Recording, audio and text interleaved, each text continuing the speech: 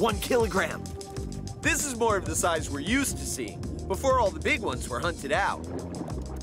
Whoa, walks pretty slow for a creature with 1, 2, 3, 4, 5, 6, 7, 8 legs. Well, he does have to carry that big tail. Whoa! How'd he do that? Got it. The big tail flicks, and the lobster shoots backwards. That big tail is full of muscles that flex and sweep the water forward that pushes the lobster backwards for a quick getaway. That is so cool. Powerful tail muscles contract, causing the fan-like tail to push water forward, instantly propelling the lobster backwards through the water. Fantastico! On it!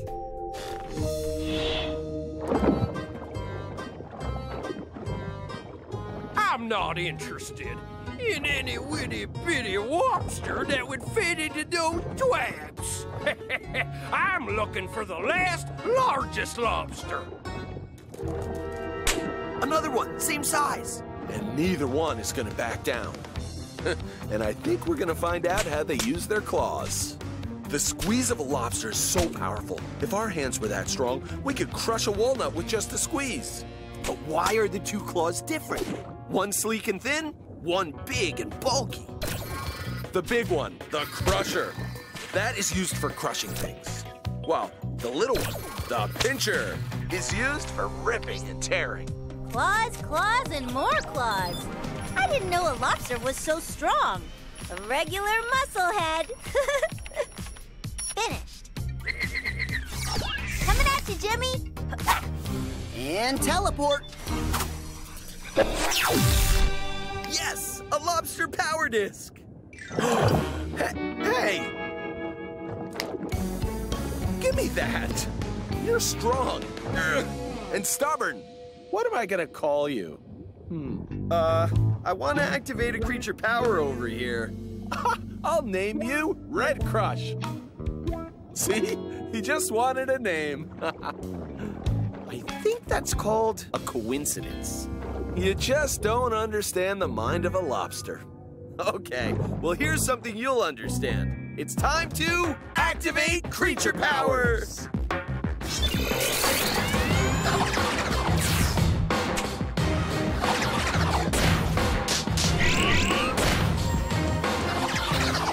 Oh, feel the strength! The tail, ready to rock it backwards. The claws, whoa, really strong! Thanks! Hey!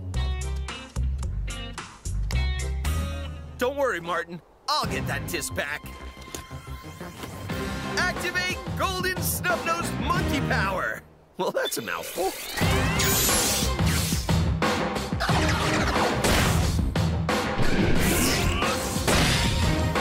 All right! I feel warm, lean, and strong, and ready to climb. Sure. Rub it in. Get back here with that disc, Blue Goggle!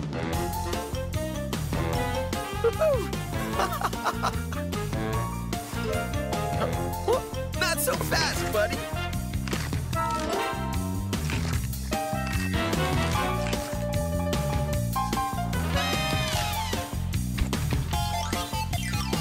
Gotcha!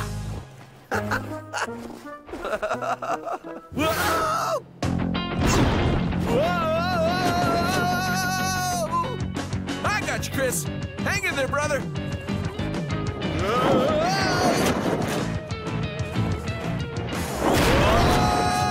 Martin, here's your disc! Thanks.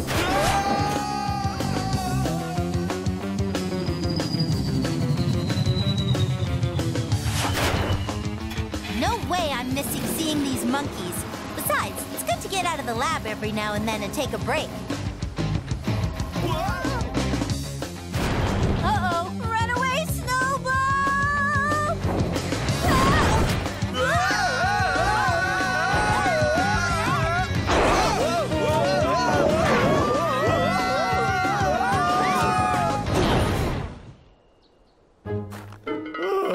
Huh?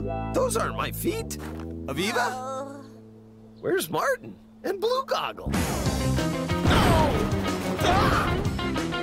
Ah! Ah!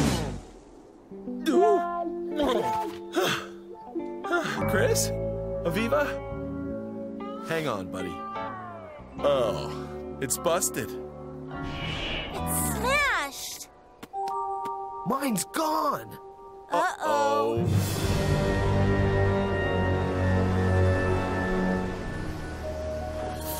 Don't worry, Blue Goggle. I'll help you find your troop, but it's so cold. I need your cold weather monkey powers first. Uh-oh. My creature power vest took a beating, too. But I gotta try it anyway. Let's hope it works, Blue Goggle. Activate golden snub-nosed monkey power!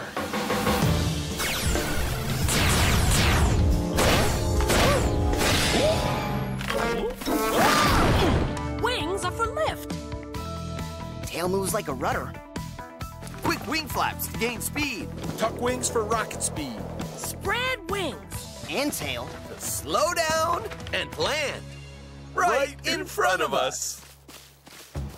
Rose, that's not the purple martin. It's not? No, it's not purple. It's black. But every other feature is screaming purple martin. The face, the wings, the beak, the tail feathers. That's it! The feathers! I can explain this one. With this. With a triangle? Yeah, Jimmy, it's a prism. Watch. Sunlight is made up of different colors. We can't see them, but when you shine a light through the prism, it's refracted, meaning it splits and you can see the colors, like a rainbow. Some bird feathers can do the same thing. When little or no light is reflected, it looks black. But if you move or more light hits the feathers, it's refracted and produces color. Whoa! That's pretty purplish. I'm seeing a lot of blue in that purple. Well, if it's called a purple martin, the suit has to be purple. Sorry, no blue or green today. Huh? Is she serious? Or just kidding? Listo! Oh, who cares? Let's just activate Purple Martin powers!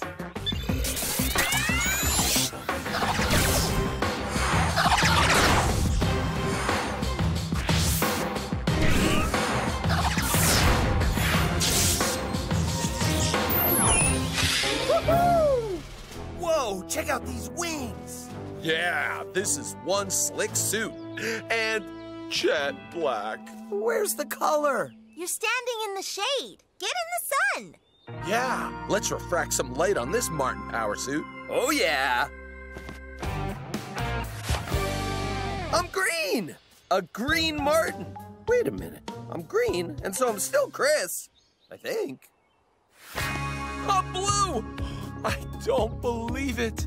This is even better than a purple Martin. I'm a blue Martin. I'm a green Martin? Okay, wait a second. I like the green part, but I'm not so sure about the Martin part. Funny, bro. Any color Martins are awesome. Okay, being a Martin, this is gonna be one confusing creature adventure. Purple Martin's on the move. Wait up, bro. Follow those martins! To the hover bikes.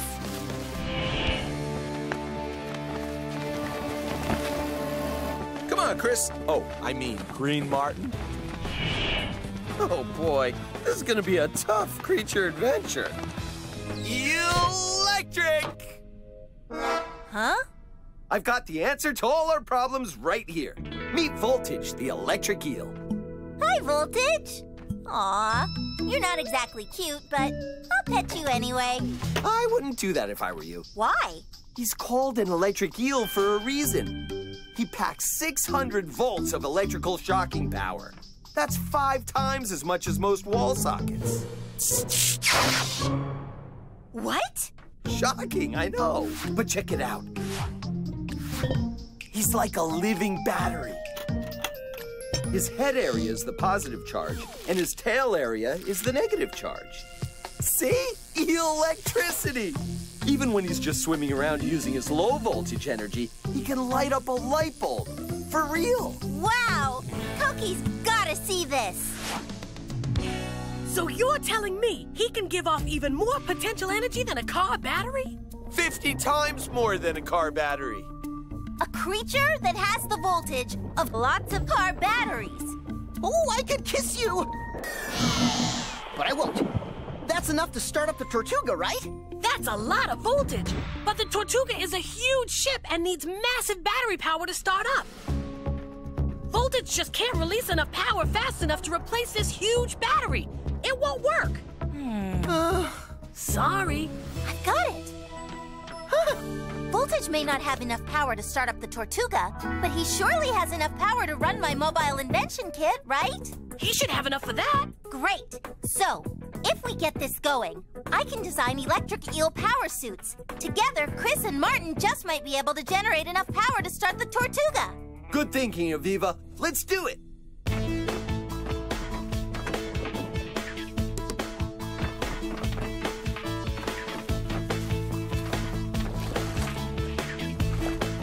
Okay, the terminals are in place. Start it up, Aviva. Wait! We need voltage to unleash his full electricity power. His high voltage hunting power. Oh. The Fishmobile. Hopefully, he'll think it's a real fish and zap it. Ready? Ready. Oh, please work. And here goes.